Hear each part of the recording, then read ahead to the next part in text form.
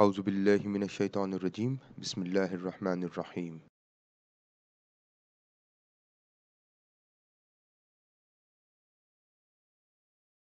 Introduction to mediation. Up to this point, we have focused on one construct that directly influences the other construct in a SCM model. Let's now examine how the influence of two constructs may take an indirect path through a third variable, which we can call a mediator. In these situations, the third variable will actually intervene on the influence between the two constructs. That's why a mediating variable is also referred to as an intervening variable. In testing if mediation or the presence of a mediator in a model, you will actually need to understand some of the terminologies, which are direct effect, indirect effect, and total effects. Now have a look here. This C actually represents the relationship between X and Y, and this is the total effect. Why? Because there is no other variable in the model, and the effect of X and Y can be referred to as the total effect. Now here, the relationship between X and Y is represented by a C complement, and this relationship here is referred to as direct effect because some of the effect may be passing through this other variable, which is the mediating variable. So what happens is X influences M and M influences Y. Now in this case, a direct effect is simply a direct relationship between an independent variable and a dependent variable in presence of the mediator and is represented by C complement. So the influence of X on Y in presence of a mediator is represented by C complement, and this is referred to as direct effect. Here it was total effect because there was no mediator present. An indirect effect is the relationship that flows from an independent variable to a mediator and then to the dependent variable and is calculated by multiplying A into B.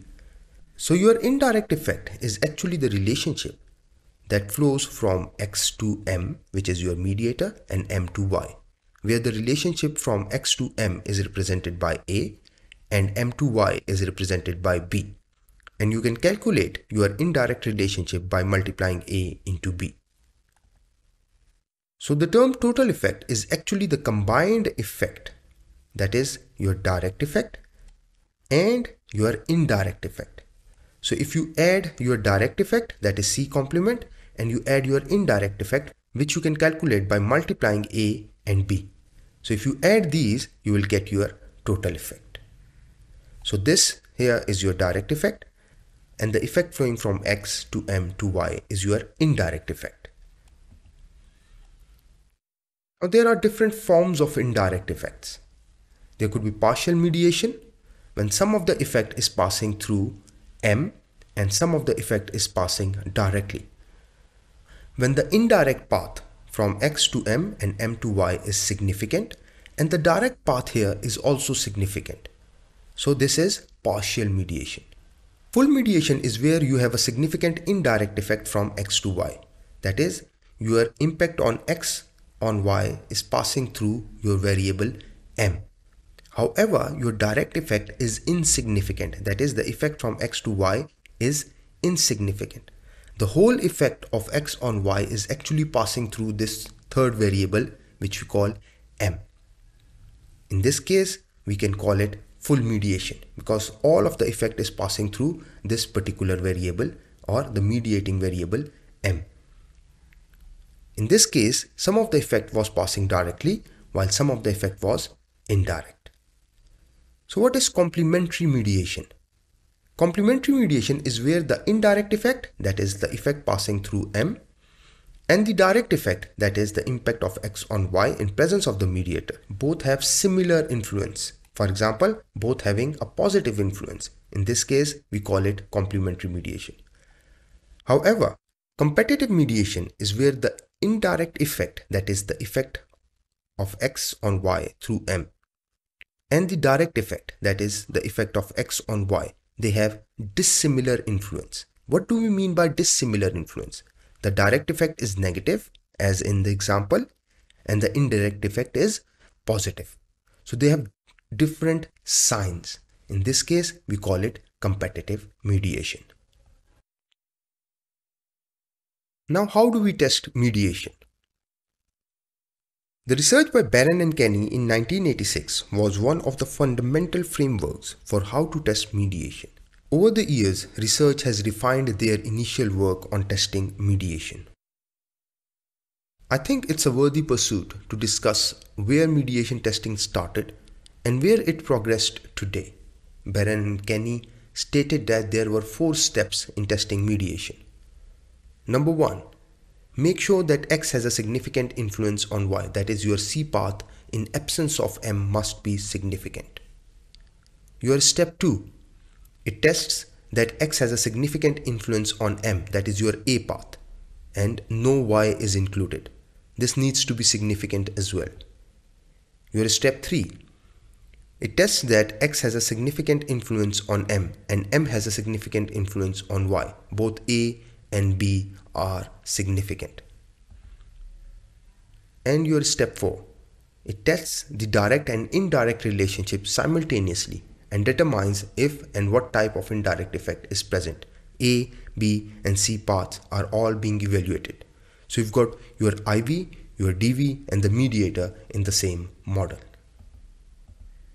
Now, what are the criticisms on Barron-Kenny approach? The first is, the Barron and Kenny method was based on finding the unstandardized coefficients for each relationship and then determining significance using Sobel test. As the research has progressed, this method of testing mediation has changed, and Sobel testing has been rejected as a valid means of testing mediation.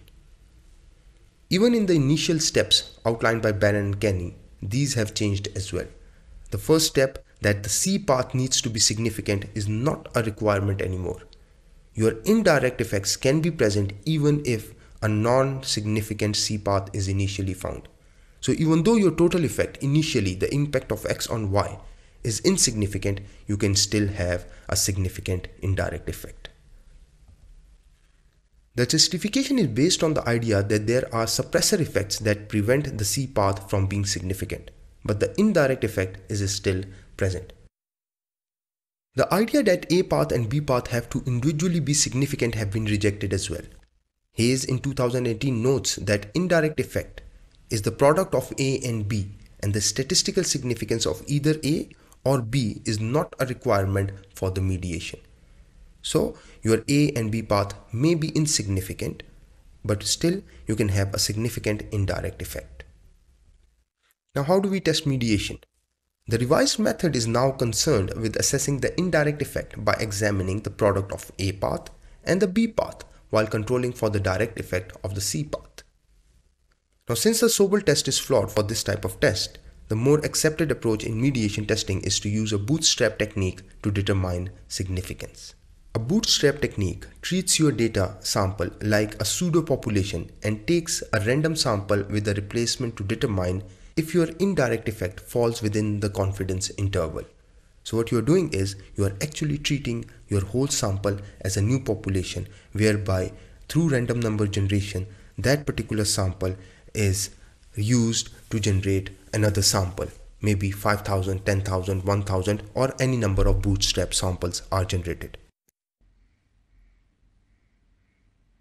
Let us now perform a mediation analysis in SmartPLS using a CB-SEM. Now what I'm going to do is I'm going to look into the impact of organizational commitment on organizational performance through collaborative culture. In the last session, we assessed the direct impact of OC and CC on OP. Now what I've done is I've slightly changed the model and I'm taking CC as my mediator. Now again, remember, you do not check mediation or structural relationship unless or until you have assessed the measurement model, which we did in the earlier sessions.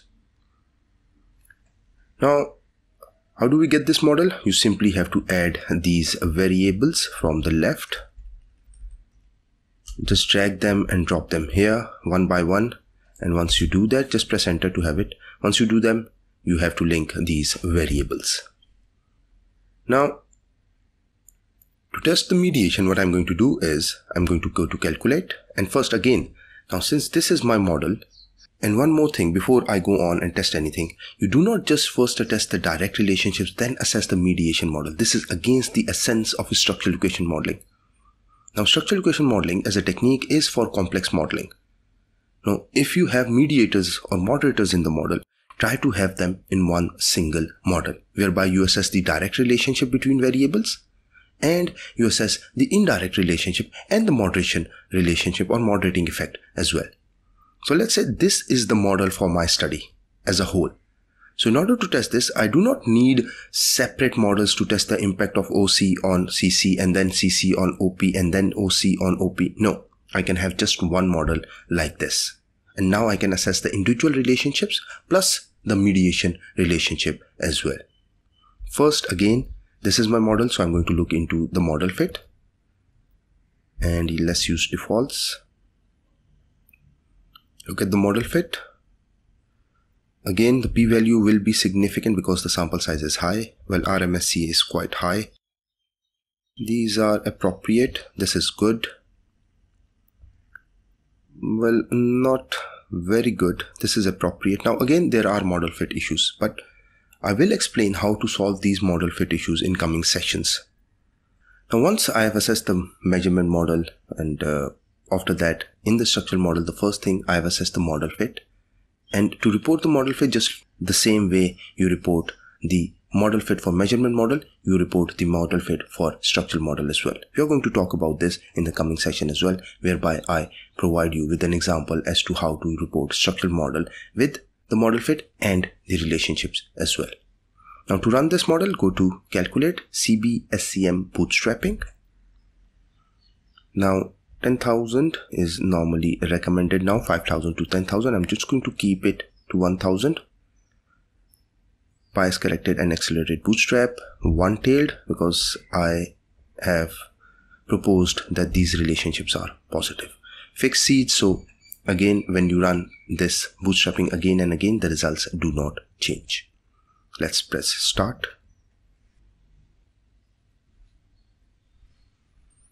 Now here are my results. Now if you look here, the outer model, this is the outer model. I'm not interested in the outer model. I'm interested in the inner model to assess the relationship between variables. I'm going to change it to standardized, let's say, path coefficients and p-values, and I'm going to hide my indicators because I'm not interested in the indicators. Well, you have to go back and do it. So if you go to path coefficients, you will see the direct relationship, which I was referring to earlier. You do not need to make or design separate structural model to assess each of the individual relationship. Now here, the results are significant, as we have already discussed this in the last session. Now in this case, we'll come to specific indirect effects. This is what I'm interested in. I'm interested in assessing whether the impact of OC on OP through CC is significant, or in other words, whether CC mediates the relationship between OC and OP. Does it? Well, yes, it does, because the p-value is less than 0.05. So since the p-value is less than 0.05, we can say that CC mediates the relationship between OC and OP. Furthermore, look at the t-statistics. It is less than 1.645 because I chose one-tailed test. Now this is your indirect effect, and you get this by multiplying your impact of OC on CC and CC on OP, which you get here. Now this is unstandardized. Let's go to the standardized ones here. So if you multiply OC with CC, this here 0.663 with CC to OP, you will get 0.189. Now make sure you are using standardized here and then standardized here as well. Here it is. Now there is mediation, but now I want to know whether this is partial mediation or full mediation. So the direct effect OC to OP, let's go to standardized. OC to OP is significant. So when your direct effect and the indirect effect, both the effects are significant, this means partial mediation, because now some of the effect is passing directly while some of the effect is passing indirectly through CC. But what if with the presence of the mediator, this effect is insignificant? This means the whole effect of OC on OP is passing through CC. This means full mediation, provided the indirect effect is significant as well. Now, how do I report these results? Now, let me first hide these indicators. Now, meanwhile, I'll run it and let's go to see how do we report it. The mediation analysis results. Now, again, if you've got individual relationships that you are checking, you can have direct relationships and then you can report your mediation analysis. So what we can do is the study assessed the mediating role of CC in the relationship between OC and OP. The results revealed a significant indirect effect or impact of OC on OP. The results revealed that, we can say the results revealed a significant indirect effect or impact of OC on OP. Let's make some corrections. So where is the beta value of indirect effect? That was 0.189 if you remember correctly. And what was the t value? Let's look at the t value and the p value as well. Now, the specific indirect effects, 3.562. It is 3.562. 3.562 and the p-value was 0.000, so we will write it like this, 0.001. This supports your H1. Well, you may have it as H4, H5 or any other hypothesis. Now, furthermore, the direct impact of OC on OP in the presence of the mediator was also significant. So what was your direct impact? Go to path coefficients standardized, because you are using standardized for indirect effect as well. So the impact of the direct impact, where is the direct impact? OC on OP.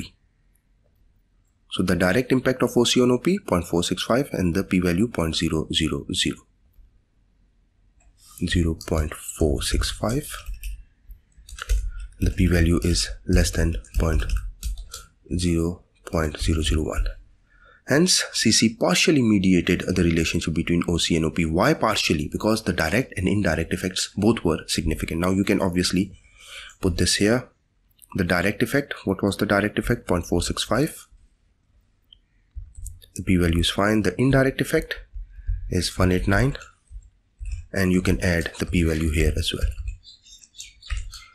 And the confidence interval, what was the p-value of the indirect effect? Well, since I'm putting it here, let me remove it from here. Now, what was the lower level and upper level confidence interval? Here it is, confidence intervals, bias corrected. Now I need it for the indirect effect. Just make sure you are clicking the right option. So here it is, 0.102, 0.275. So there is no zero in between these values. So this means that your hypothesis is accepted. There is mediation. Now, when you've got both direct and indirect relationships, what you can do is, now there is obviously not a book readily available on a CB-SEM using SmartPLS. So for text, I'm using this particular book. Or for theory or theoretical concepts, this book is utilized.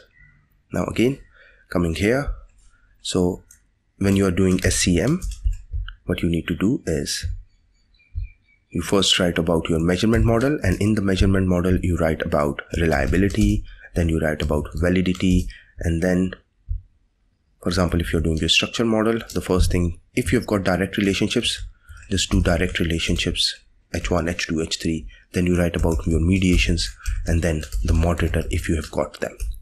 Now this is how you do it. Now, in the last session, we did talk about direct relationships and how to report them, and the video will be shared in the description. So this is how you can run mediation analysis in SmartPLS when you are using CB-SEM. I hope this session would have helped you understand the concept of mediation and how to run it, analyze it, interpret it, and report it. Thank you very much.